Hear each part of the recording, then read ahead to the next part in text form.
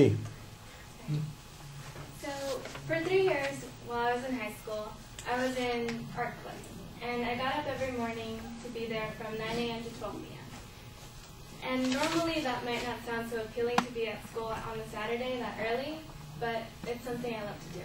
And it's something that gave me peace of mind because I loved making giant cellos and I loved making a saxophone out of cans and cutting cardboard and painting and everything. So in my senior year, I became president of art club and then therefore had the experience to run and help produce and organize our yearly art show. So after I graduated high school, my club advisor decided to hire me because of the experience that I've already gained to help her run the art show for the following years. Now I'm telling you this story because I think it's a good example of how being involved on campus can be beneficial to you.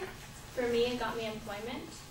Today I wanted to speak to you on the financial, academic, and personal benefits of being involved on campus, and in hopes that you choose to go out and explore the numerous resources campuses have to offer. So last year, Forbes magazine did an interview, or a survey, of recently graduated college students in hopes of determining the importance of networking. And they found that 30% of graduates said that they wish they had networked a lot more in college, and that they advise people to make connections and be social, and be information hounds. Get out there and get information and seek opportunities. They also noted that we live in an age where almost 80% of senior jobs, or jobs that are better paid and allow for better time management, are filled via personal connections. So networking is really important.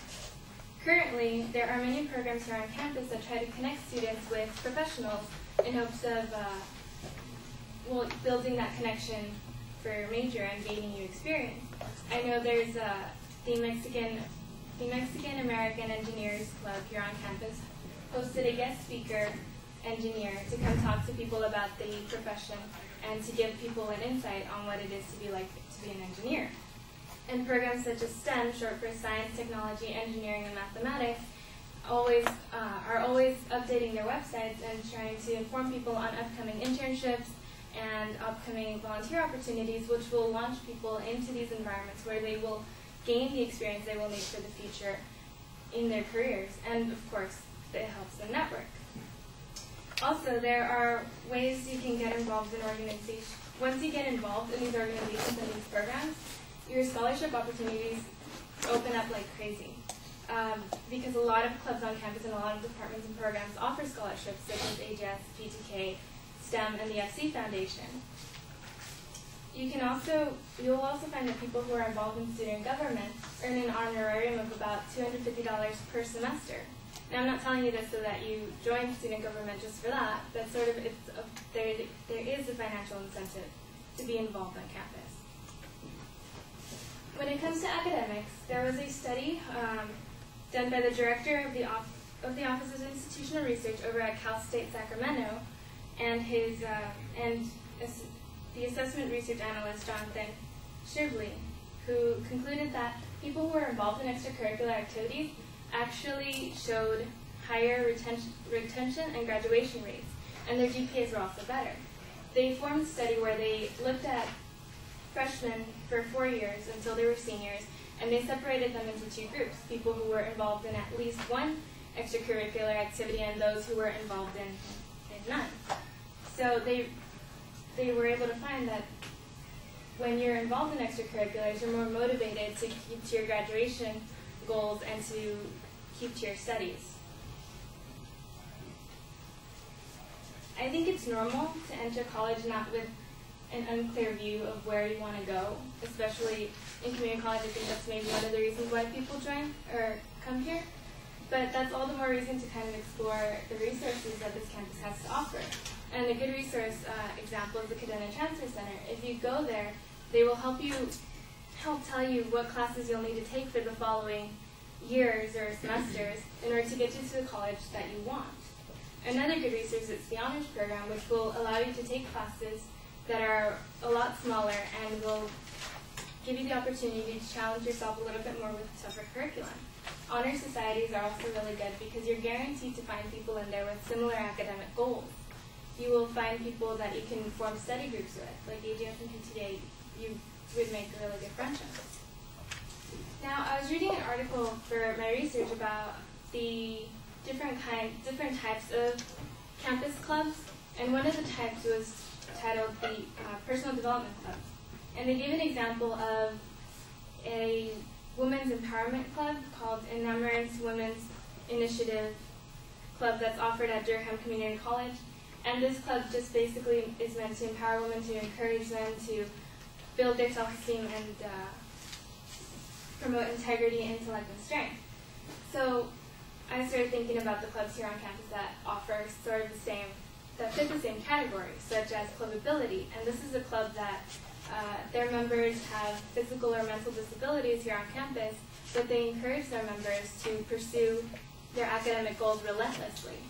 Another club that came to mind that's also available here on campus is the Christian Students Bible Study, which promotes spiritual development and growth. And then LGBT Club came to mind too, because they seek to unite gay, straight, lesbian supporters in hopes to promote acceptance.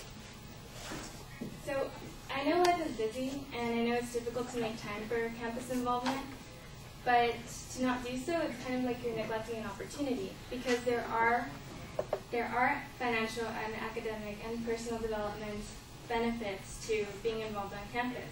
Last Friday and last Tuesday, I was invited to 2 banquets where I received some scholarships, and I have another one coming up on the 25th. And that's mainly because of how involved I've been on campus. And in terms of personal growth, I feel that it's because of my extracurricular activities that I kind of know what I need to work on. I know what I'm also good at, and I've met some really fantastic people along the way. So if you would like to know more, next time you pass by the cafeteria, there's actually offices about that, and there's special programs, student affairs, associated students, and you can go and check out what they have to offer, and they will gladly link you to any clubs that you're interested in. They have the information of the room numbers and when they meet, so that's if you're interested. Thank you.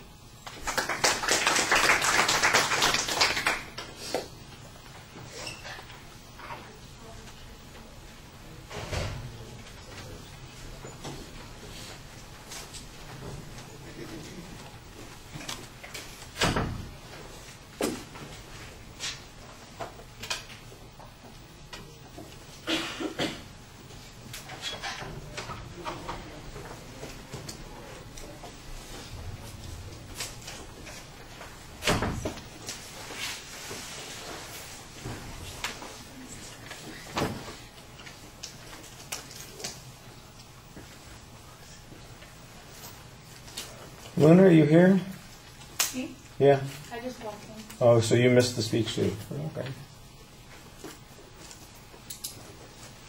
Can I do it since I missed mine? Sure. Well, I liked it a lot. I thought she was clear and she knew her subject inside and out, and she had great eye contact with the audience. She had a lot of examples, a lot of information, and she remained calm, and I really, really liked it.